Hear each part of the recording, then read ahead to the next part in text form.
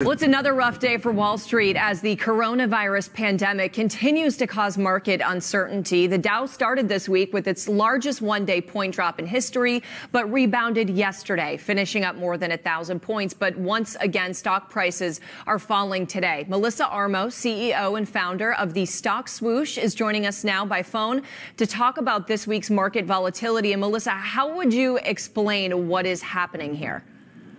What is happening is that people are panicking and they're selling their positions. And we've seen this continued selling really pretty much since March 3rd, but really dramatically in the last week. I think the volatility is going to continue.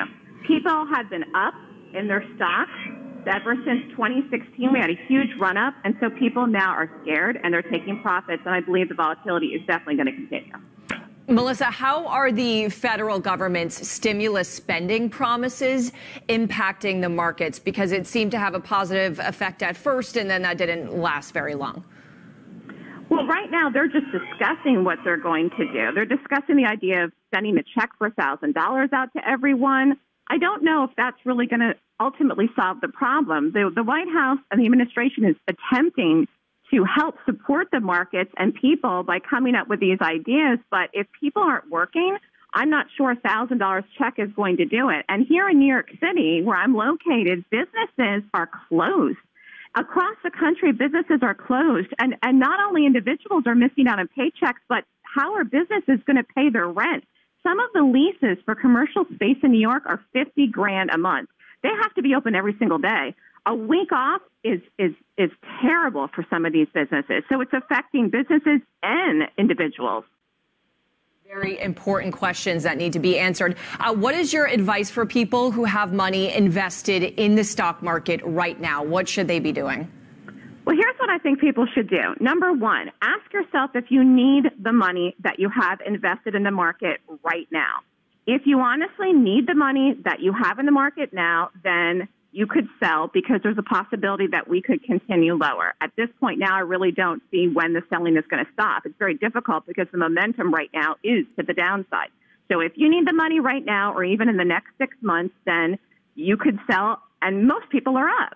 Now, if you do not need the money right now, okay, if you have money invested and you don't need it right now, then ask yourself, are you just panicking? Because if you don't need the money right now, then maybe you just hold through it. Look away. Let your 401k ride it on out. I do believe the market will stabilize at some point. But the problem is it going to stabilize in 1 week or 6 months from now? I think the markets are pretty much messed up as far as the trend goes for 2020. And even with the stimulus package, we're so far off the highs right now that I think if people are invested in the market long term and they don't need the money in 2020, then they can ride it out. Because I believe the market will at some point go back up near the highs, but it could be 12 to 24 months out.